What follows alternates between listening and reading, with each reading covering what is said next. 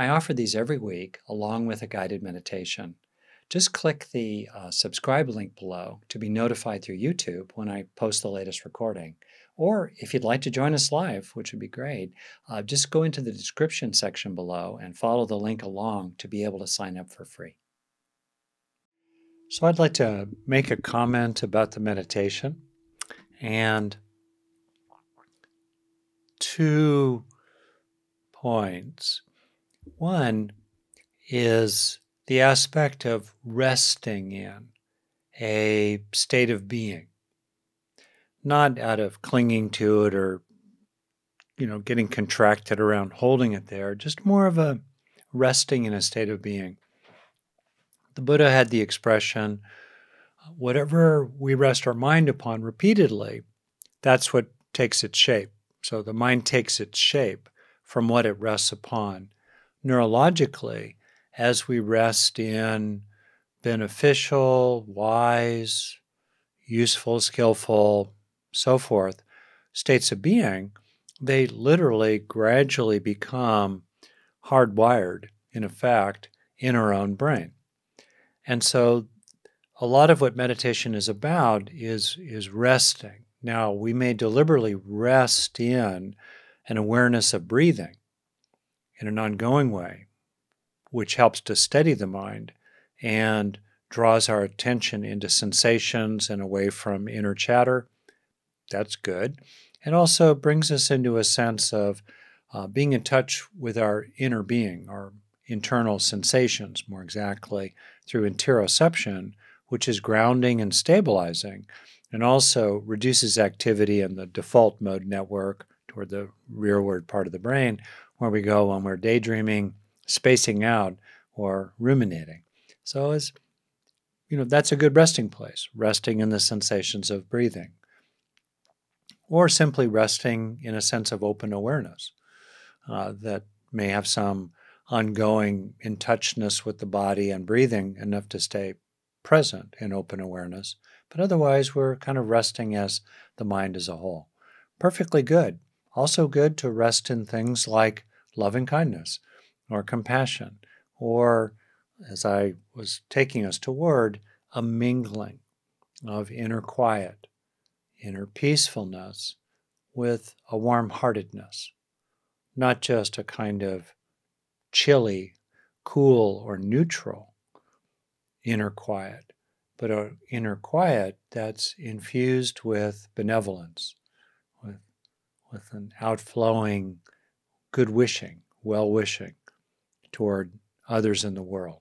And the mingling of those two, peacefulness and lovingness, calm and caring, different nuances of that mingling, different language you can use, images or words, whatever kind of works for you, is really nice. So I'm drawing your attention both to the general notion of resting in meditation and in life in general, and in particular, exploring minglings.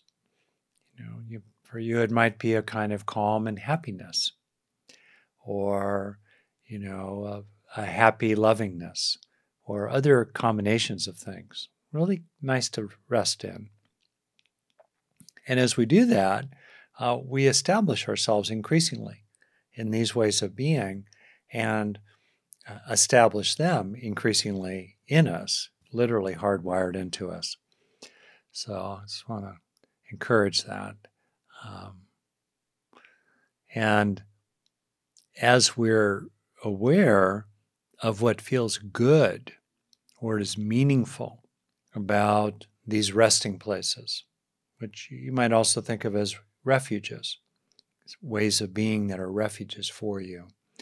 As you're aware of what's the reward value in them, what's enjoyable or meaningful about them, that increases activity of dopamine and norepinephrine in your brain, which promotes neuroplastic change. So being aware of what is enjoyable, what is meaningful about these ways of being actually helps to internalize them and hardwire them into you, so increasingly they become a trait, not simply a state of being for some minutes during a meditation. Good. It's happiness is skillful means. Okay. So I'd like to talk about generosity. And traditionally, it's said that as the Buddha moved from village to village and meeting different people, very often one of the very first things he talked about was generosity. And if I can quote here. So the first of these comes from an article by a friend and teacher of mine, Andy Olensky, a wonderful scholar and practitioner. And he points out that the so-called perfections, the paramis, the qualities that are developed fully in an entirely awakened being, and we can develop in ourselves along the way, they're different lists. There's sort of the original 6, which got expanded to 10.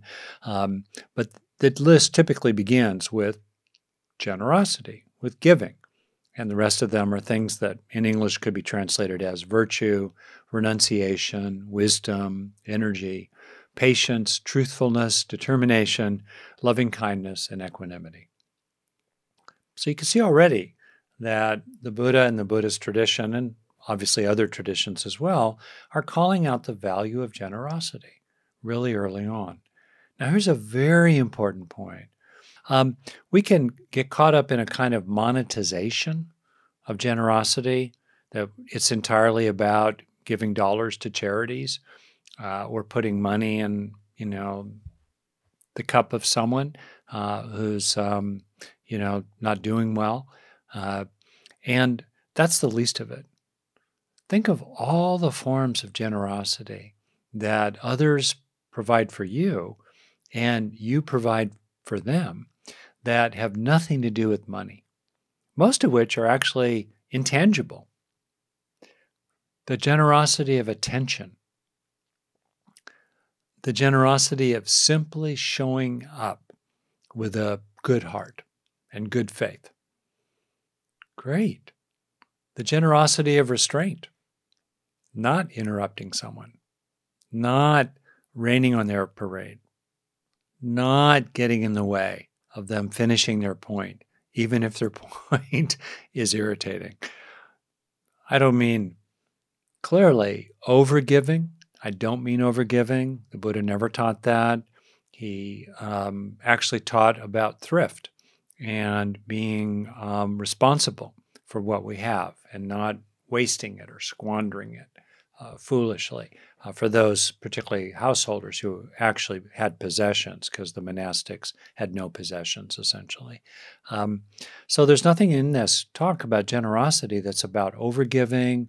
And if you come out of a culture or have been socialized in a way that, has sort of trained you to focus on giving to others and much more than being aware of receiving from others, it's particularly important to hear what I'm talking about is not yet one more reason why you should overgive or yet one more thing you should do. And that's one reason why it's helpful to think about generosity in tangible terms and give yourself some credit. Be generous to yourself in the recognition of the many forms of giving, contributing, sharing that you engage in that have nothing to do with money. Being helpful, being encouraging. I think encouragement and reassurance, genuine reassurance, and not to placate somebody or fix anything in them, but genuine reassurance and also encouragement. These are wonderful forms of generosity, beautiful contributions, and which cost very, very little emotionally to give. It's also true that we offer generosity in tangible ways that, again, don't have anything to do with money. We're helpful to somebody. We let them go first. We let them move into the lane just in front of us as we're driving. We may open a door for them. One of the forms of generosity that's been incredibly helpful to me in this life is people who've opened doors for me. I would not be with you right now if key individuals, just to name two, James Barrows and Tara Brock, had not specifically opened a door for me. I don't think I would be with you today. if they had not seen something in me and done that. And I'm forever grateful to them. And I include them in my benefactors, as it were, those who have been generous to me. And there have been others along the way as well. So for you, think about how you open doors for people or see good in them. A lot of generosity about that, including the ways that we talk about people in the third person. I try to keep in mind that there's a recorder of some kind, a video camera that's observing me when I tell one person about another person.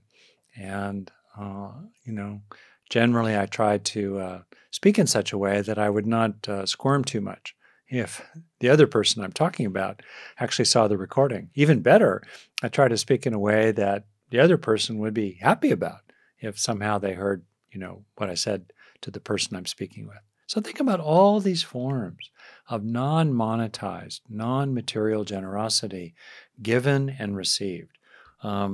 Just the most basic form of generosity biologically as we breathe, right? The most fundamental process of receiving into ourselves oxygen given to us by countless green growing things. Thank you, plants. Thank you, algae. Thank you, forests. Thank you, the Amazon, as we inhale. And then as we exhale, woof, giving them the carbon dioxide, the CO2 that they need for their own metabolism. Whoosh. Received and given, breath after breath, receiving and releasing, breath after breath, forms of generosity. It's also true, especially in cultures that are, kind of more monetized. There's a place for offering in Pali, the language of early Buddhism, or Eki language of early Buddhism. Pali would say dana. Dana is the word that's routinely used for generosity. I appreciate your financial dana to me. In this sitting group, you can always offer it, and it's always gratefully received. The Buddha taught that basically we should offer that which gladdens the heart. He talked about before giving, to gladden your heart at the thought of giving. While giving, gladden your heart at what you are giving. And then after you have given, with recollection, gladden your heart as well. And the giving is that which should gladden the heart, not that which would exhaust or burden you. So, in the form of, dana to me, out of your gratitude for this, these teachings and this opportunity together, always only, of course, what would gladden your heart to give. And please always know that alongside whatever, financial dana or donation, it's a donation that you might offer, I'm incredibly grateful to you already for the dana of attention and participation and the dana of your contribution into the chat sidebar and other comments and, that really move us along, and the dana of your kindness to each other. Here's a second one from Jataka 20. It's an early Buddhist text. Generosity, kind words, doing a good turn for others, and treating all people alike. These bonds of sympathy are to the world what the linchpin is to the chariot wheel, connecting it to the axle and enabling the vehicle, including the vehicle of relationships and society altogether, to go forward. Generosity. It's very fundamental. I think about the dana economy, in other words, the unmonetized economy of contributing, just giving to others. If we could monetize the generosity economy in the world, it would dwarf the monetized gross domestic product of the world altogether, which is $85 trillion a year worldwide in round numbers.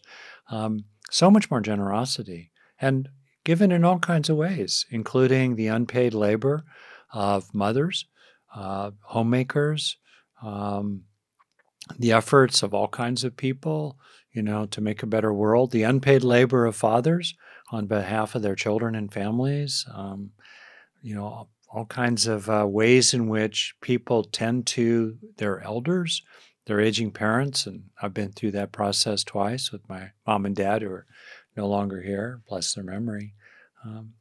It's huge, huge, huge. So I also want to talk about the aspect of training yourself. In other words, in the third quotation here, one of my absolute favorites, train yourself in doing good that lasts, that brings happiness. Cultivate generosity, a life of peace, and a mind of boundless love. This is the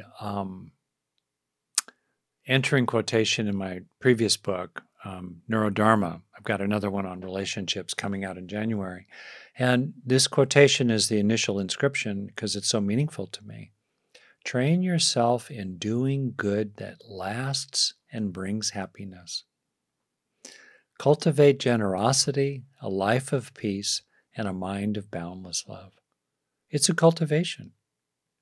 It's hard to imagine a more fundamental guidance for personal training in the broad sense, personal development, the process of awakening, in which we take the fruit as the path, and, we are and acting increasingly awakened along the way as we progress ever further every day.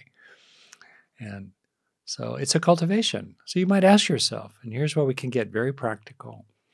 With one person in your life, maybe start with someone that's easy for you to imagine, how could you be a little more generous with that person? I think about my long-suffering wife, and I think about, I could provide the generosity of not correcting her about, like, for example, when she explains something to me, she'll sort of assume that I'm in a mind meld with her, and she won't tell me what the topic is. She'll just start with the point, and I'm like, what are we talking about? What's the frame here? And very often this lands on me while I'm working in another room on something else. Okay. So for me, it's a generosity that I've actually tried to get better at, about not starting with harumph, but playing the game of, and usually quickly I can kind of understand what the context is. That's a little form of generosity. It doesn't mean I deserve a medal. It's just, for me, it's a form of generosity. And you might think of other forms, being a little helpful, doing maybe more than your share of something, offering encouragement, acknowledgement, just support, a murmur of support. What might be an area where you could train in generosity? Cultivate it. And as you reflect on this, you might bump up against your own sense, perhaps, of already running on empty, of feeling like you got nothing more to give because, the gas tank is dry. That's a real thing for many, many people. In addition to being traumatized or just really, hammered by life. And so obviously we need to name that. And sometimes what this consideration about cultivating generosity brings you to is a recognition that you're kind of fried and you need to live in a more sustainable way, not just with regard to your footprint on, the planet sustainability, but in your own life, that you're trying to live the marathon of life at the pace of a sprint. And I need to listen to my own advice, actually. So you might realize, a little systematically even, you need to be a little more generous to yourself. You need to cut yourself a break, clock out at a certain time every day where you just go, no matter how big that pile of undone tasks is, I'm just clocked out. I worked in a bottling plant for a couple of weeks as a job in college in the graveyard shift in LA. And, there was a time clock. We punched out. And let me tell you, at the end of an 8-hour shift, lugging crates in and out of large trucks, I was glad to clock out at the end of the day. Can we clock out in life? Where, hey, no more problem solving. I'm reading my book. I'm watching my program. I'm chilling. I'm clocked out. Whatever it is, it's tomorrow. Maybe that's a form of generosity to yourself that helps you be more sustained. So really, please, in the frame of appreciating the value of the Buddha's and others' encouragement to be generous and cultivate generosity, in that context, how might greater generosity to yourself be helpful? In part because it would fill you up more, so you could be even more generous to others. So, and the final quotation I put in there, just to read it, is, the Dalai Lama. Basically, he says, as soon as I wake up, I think about altruism. And he means that potentially abstract word in a very heartfelt sense, as a kind of, how can I be helpful to others? How can I wish others well? How can I live for the benefit of all beings? Not to be exhausted oneself, because we have to be able to fill ourselves up to sustain that life of altruistic care. But that's how he wakes up. Wow, that's quite a simple thing we could all do. Right? As soon as we kind of get up before we roll out of bed, just slow it down to maybe establish yourself in whatever your purpose in life is, as I typically do. And then also maybe consider, how can I be of service? How can I be of help? How can I approach others with an open and giving heart without letting others take advantage of me, without being exhausted or a doormat? But how can I enter into this world with a giving spirit? That's a very good reflection, as we get ready to get out of bed in the morning. Now, in a very deep way, the sense of this topic of generosity takes us into a deep consideration, really, of what sort of is underlying it all. But before I do that, I think what I'm going to do is add 2 quotations. The first is in the context of a memorial for Thich Nhat Hanh, the great Vietnamese Zen master, social activist, nominated for the Nobel Peace Prize, wonderful, being, whose nickname was Tay or Ty. And this person, Fred Epsteiner, who's writing a kind of a memoir of him, spent a lot of time with him in the 1980s when Ty came to visit America and met with Martin Luther King, Dr. Martin Luther King Jr. and other peace activists, and a really memorable U.S. tour. Basically, Ty asked me, Fred writes, if I had seen the temple's altar dedicated to Kuan Yin, the Bodhisattva of compassion. And I still feel a chill when I remember how he looked straight at me and said, Fred, do you know the best offering to make to the Bodhisattva, the transpersonal embodiment of compassion? Do you know the best offering to make? And he then held up his 2 hands and said, these are the true offerings to give her. In other words, we express our generosity often with our hands in simple material ways. Petting our cat, holding someone in their last hours, bringing food, offering food, all kinds of ways, that we, are generous to others. 2 hands. It's as simple and deep as that. And another form of generosity is summarized in this poem from Miller Williams on compassion. And I love the final lines. Have compassion for everyone you meet, even if they don't want it. What seems conceit, bad manners, or cynicism is always a sign of things no ears have heard, no eyes have seen. You do not know what wars are going on down there where the spirit meets the bone. You do not know what wars are going down there where the spirit meets the bone. That's generous too, isn't it?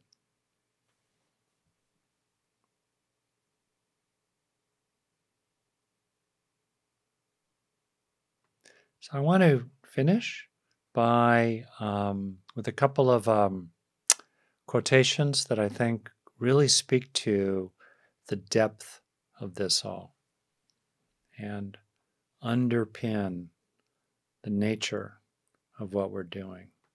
So,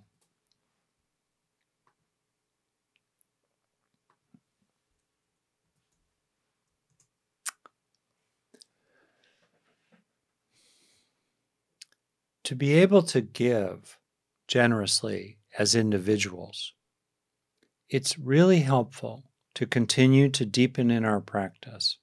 As the Buddha and others, great teachers in the Buddhist lineage have taught, and others teach in other traditions, to deepen in our felt recognition and our abiding in what is true and what we can recognize directly as true. So, first Alan Watts and then John Muir. Alan Watts, you didn't come into this world. You came out of it like a wave from the ocean. You are not a stranger here. In other words, as we have a deepening and increasingly felt and ongoing, at least in the background of awareness, a sense of being the ocean, it's much easier to be generous as the wave. The wave you are is an expression of the whole sea. And appreciating yourself as an expression of the whole sea, you can allow the whole ocean to flow through you generously out toward other waves who may not know that they're the sea. Right? This is deep practice. It's not some kind of woo-woo, for a bunch, I don't know, for other people kind of thing. This is deep Dharma. This is deep truth. And I'm going to share a quote from you in a minute from Thich Nhat Hanh as well that speaks to this. We have, of course, John Muir, the great environmentalist, the great activist, great poet, remarkable being, had some flaws definitely, particularly in the context of his time, and still you judge his words in their own merit. The sun shines not on us, but in us. The rivers flow not past, but through us, thrilling, tingling, vibrating every fiber and cell of the substance of our bodies, making them glide and sing. The trees wave and the flowers bloom in our bodies as well as our souls, and every bird song, wind song, and tremendous storm song of the rocks in the heart of the mountains is our song, our very own, and sings our love. Here too we have this statement of the ground of all and our rootedness in the ground of all, including in very primal ways and in very fundamental ways. I'll give a quotation here from Thich Nhat Hanh that relates to this as well. If the deer like to be in the countryside and the birds like to be in the sky, then the practitioners, he's referring to those who are practicing, particularly in this tradition, the practitioners like to be in nirvana. We are in nirvana. The only problem is that we are not able to return to it. In Plum Village, we use the simple example of the wave and the water. In our life as a wave, we struggle and we have fear because we have to go up and down, to be born and die, to exist and not to exist. we can see clearly that to live the life of the wave is very difficult. But when the wave discovers it is water, then it begins to practice living as water. A wave is and is not, is up and down, is high and low, but water is utterly free. The question is, does the wave have the ability to live its true nature as water? Or must it just live as a wave? A wave can practice living its life as water.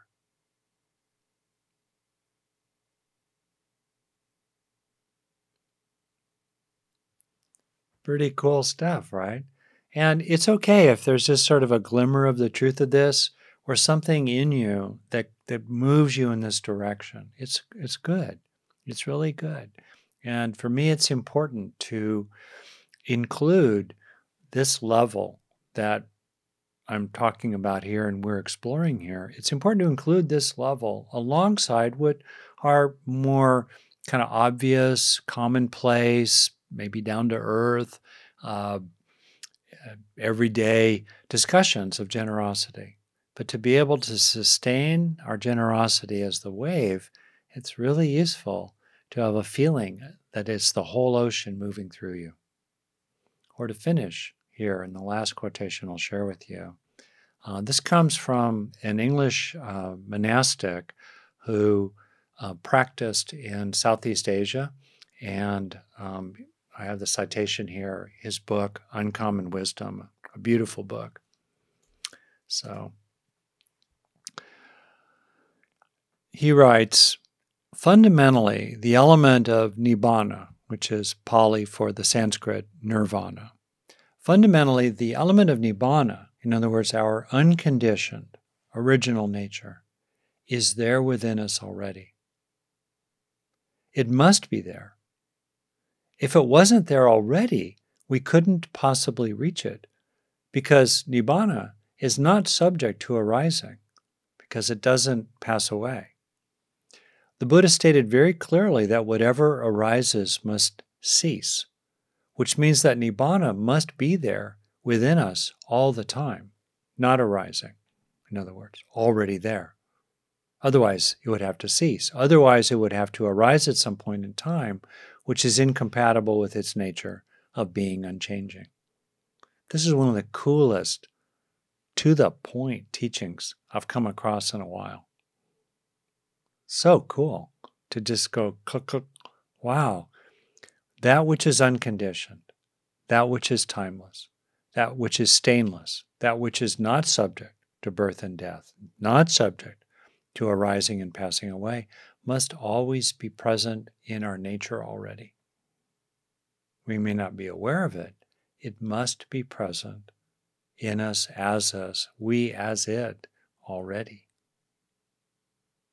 This is the true nature of Dhamma, teachings, the Dhamma, the teaching in the heart. The heart always experiences a pull in the direction of Dhamma, of truth, this truth. But its pull is not like the pull of a child who must have a sweet right now. The pull of the ultimate truth is a longing to get back to something that we know is real. It's a longing to go home in the true way, where everything is just right. And of course, this is an ultimate matter, a deeply profound matter, and one that is, of course, of great benefit and support for a life of generosity, as the Buddha teaches.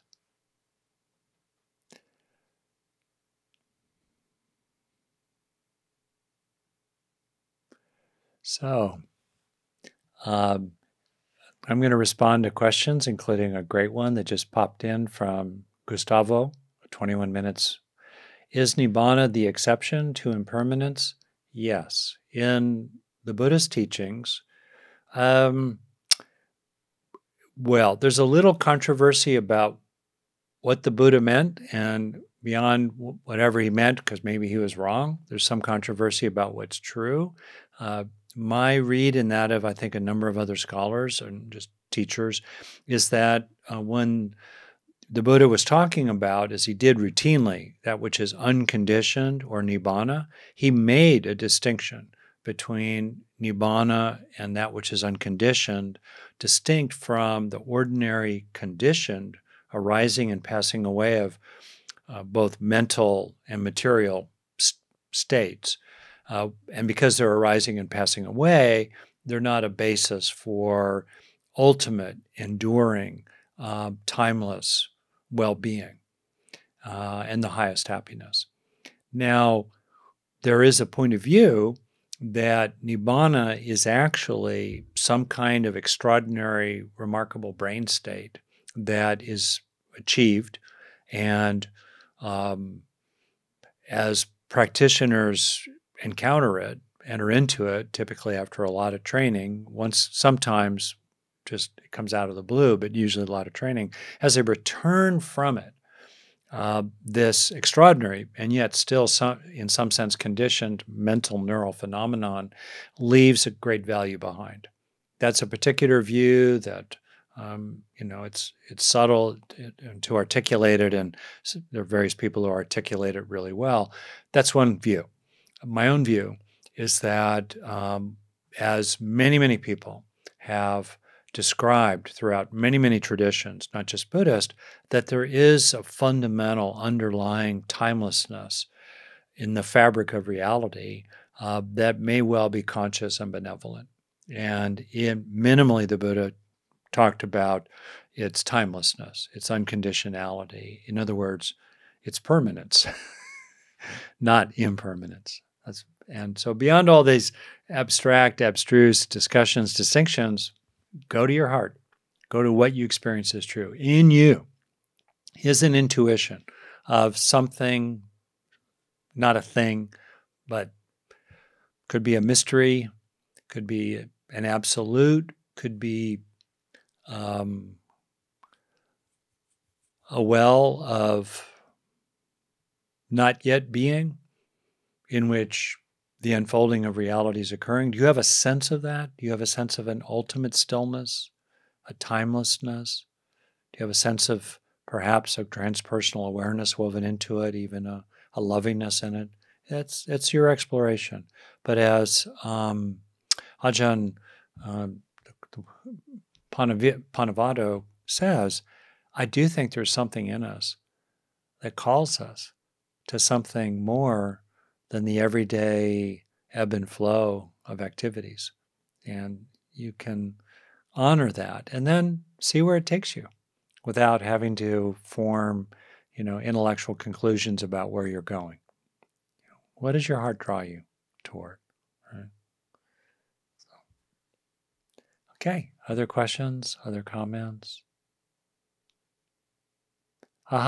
So, well, here we go. So Brenda asked a question, and I'm not entirely. I think some teachers could give a better answer than I'm about to. 22 minutes past the hour. So does this mean that nibbana, nirvana, is not only experienced by humans or sentience or consciousness, but the universe itself? Okay. So sometimes there's a conflation of the words or the nirvana and ultimate ground. So is nirvana an experience of that which is timeless and absolute, if there is such a thing? And some argue there isn't. Okay. Right? That's one way of understanding that. So as an experience is not really even the right word, but it's an encounter with, let's say, ultimate reality. Those encounters, and there are other, by the way, I should really want to make a clear point here. In other Buddhist traditions like Zen, there's an emphasis on Kensho or Satori, which is really different than the nirvana that's achieved through cessation as laid out in the path in early Buddhism. And it's useful to just acknowledge the distinction of those. whatever those are, whether it's the encounter that's achieved through the cessation of all ordinary states of consciousness, including quite remarkable ones in meditative absorptions, is there simply the cessation and the nirvana, of that, or is there a kind of radical sense of non-dual oneness with everything, which seems to be the fundamental essence of Kensho and Satori, et cetera, et cetera? Whatever those are, and maybe there are other traditions that are in much more theistic, in which there's a sense of like an immersion and an awareness of God or the divine, or being carried by spirit. Whatever those experiences or human encounters are, that which is encountered, by its definition, if there is that which is encountered, is ultimate, transpersonal, not subject to the arising and passing away of these various encounters of it. Okay? And just that clarity about the distinction between encounters with ultimate reality and ultimate reality itself, whatever that is really useful to kind of cut through certain things. So these encounters happen certainly within humans. We have no idea if they happen in the birds and the bees, let alone the plants and the algae and the microbes and the viruses. We don't know, or do, the asteroids, somewhere between wherever the asteroids are, Mars and Jupiter, are they, popping into nirvana? I don't know. But more deeply, what's their ultimate nature? What's the ultimate nature of every thought and everything? Right? The assertion of Thich Nhat Hanh and the others is really the deep nature of it all is the ground of all, in an ultimate sense. And it's the ocean. So this is pretty hardcore stuff. It's easy to get lost in the yammer about it. I don't mean to do that. It's just incredibly helpful, though, to find your own ground and the ground of your ground and the ground of the ground of your ground for yourself, and have that be a refuge for you and a wellspring for you that furthers your generosity. And in a sense, as it flows through you, is a generosity flowing through you into the whole world. That's the key. And it's also okay to take some time in this kind of gathering to go after the deepest matters of all. It's okay. And meanwhile, as Jack Kornfield titled his book, After the Ecstasy, the Laundry. And so to come back home again, you might think about one specific way, at least one, and feel free to add more, that you could be a little more generous, or maybe a lot more generous, to one or more key people in your life, or non-human beings. How could you be a little more generous and cultivate generosity in yourself? And to do that, how could you be a little more generous to yourself so that you can sustain this marathon of living, and so that you're not running on empty and you're tapped in more into deep well springs flowing through you? Those questions really bring it home.